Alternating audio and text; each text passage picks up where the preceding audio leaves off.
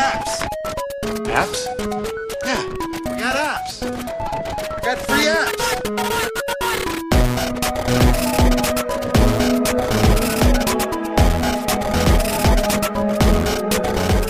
Welcome to the Daily Appster. The short time we spend together today is devoted to iOS applications, either for the iPhone, iPod Touch, or iPad. Not just any applications, but free ones. I'm James, and I sort through all the terrible application muck to find the gems you've been searching for. This is the Daily Appster for May 13th, 2011.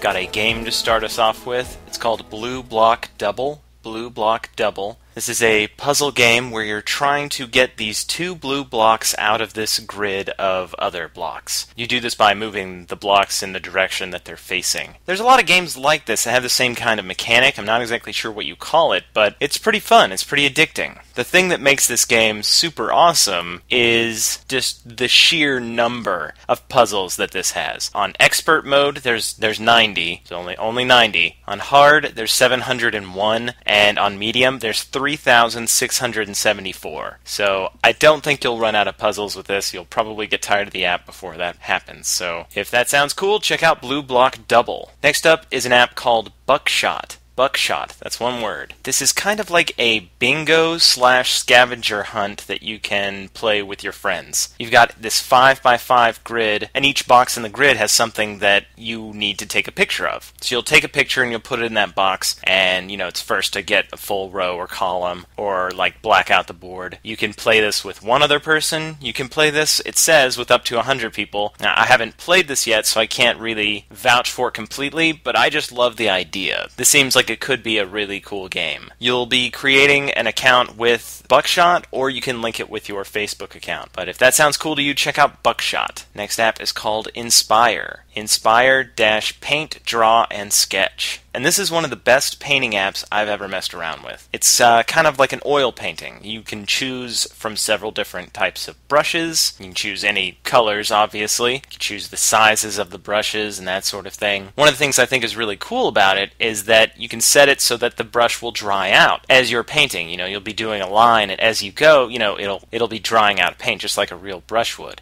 And then when you're done, you can continually kind of swiping over that to kind of blend that into the background. And I'm not a painter by any means, but this was a lot of fun, and if you are creative in that way, check out Inspire-Paint, Draw, and Sketch. Next app is Universal. It's called TouchBand. TouchBand is kind of like a little music studio. You're able to take control of a drum set, a piano, some bongos, this weird little flute thing, and a guitar. And you can actually record each of those instruments. Again, this isn't something that I'm really good at, but if you are creative in that way, this could be something fun to mess around with. The one thing I didn't like at all is the ad placement, and you can purchase it and get rid of the ads, but the ads are right over the control panel that you're actually having to use to record and play back, and you're able to tap a little arrow and the ad will go away, but randomly it'll pop back, and inevitably that's when you're about to press a button. So that's one thing I don't like about it. Other than that, it's pretty cool. If you're musically inclined or just would like to be, check out TouchBand. Next up is called Moto Trials. Moto Trials. That's one word, and Trials is with a Z.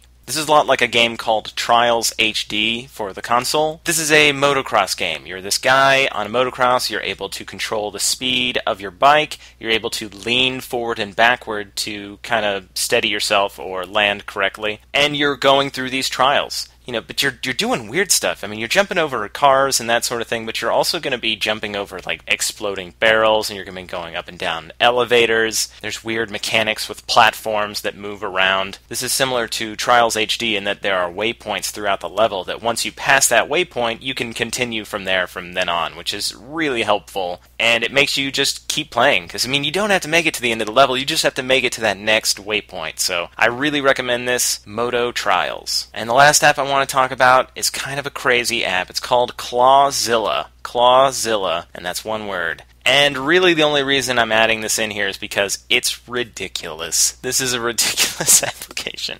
But I love it. It's nuts. Clawzilla is one of those claw games, you where you drop the claw and grab the prize and drop it down the, the little prize hole thing. That's the gimmick here, except that you're actually controlling a real claw game, this actual claw game. You've got these cameras that are looking in on this claw game that is located who knows where, and you're able to control where the claw moves, and when it drops down, you don't actually get the prize, but you get points. It is free to try, basically. When you first start it up, you get 200 tokens, and it costs 25 tokens to play, and you get 4 claw drops per play. But honestly, I'll probably play a few more claw drops to see if I can get something. But I just thought the idea was insane, and I encourage you to check that out. It's really kind of funny. And that's Clawzilla. That's all the apps I have for you today. You can follow the show and find links to all the apps I've talked about at thebigskillet.com.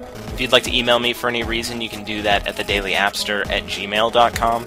And I'm on Twitter at twitter.com/thedailyapster. Thanks to iCactus for the opening and closing music.